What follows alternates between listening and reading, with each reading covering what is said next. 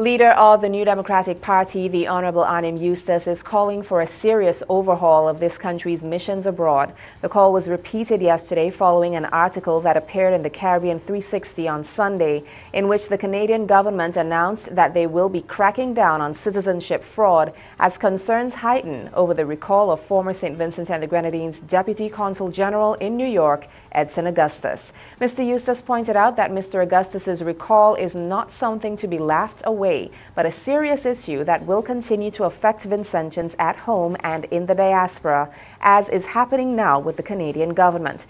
During the days and weeks following Augustus's dismissal, the opposition party reinforced that his actions will amount to restrictions being placed on St. Vincent and the Grenadines in other parts of the world.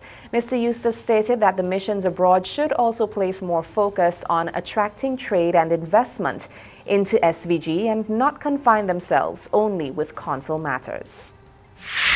The parliamentary representative of North Leeward, the Honorable Patel Matthews, called upon the authorities yesterday to launch an immediate investigation into the circumstances surrounding the death of one of his constituents, Sylvia Thomas.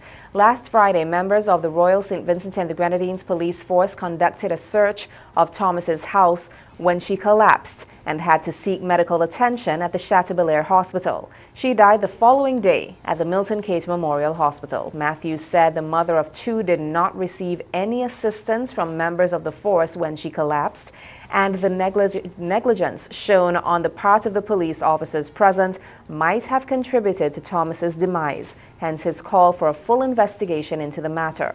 Law enforcement officials were expected to meet yesterday to discuss the circumstances surrounding the death of Thomas. The search was conducted on Thomas's home for illegal weapons. A wide range of activities is scheduled to take place during March to observe the annual National Heroes and Heritage Month. Chief Cultural Officer Anthony Tibbles said this year's activities will be held under the theme Preserving Our Heritage with Pride. NBC's Love Boogie was labeled the starting act, and Mr. Tibbles said the grand days will follow this for the Preliminary Schools Performing Arts Festival on Monday, March 10th and Tuesday, March 11th at the Peace Memorial Hall, commencing 9 a.m. on both days.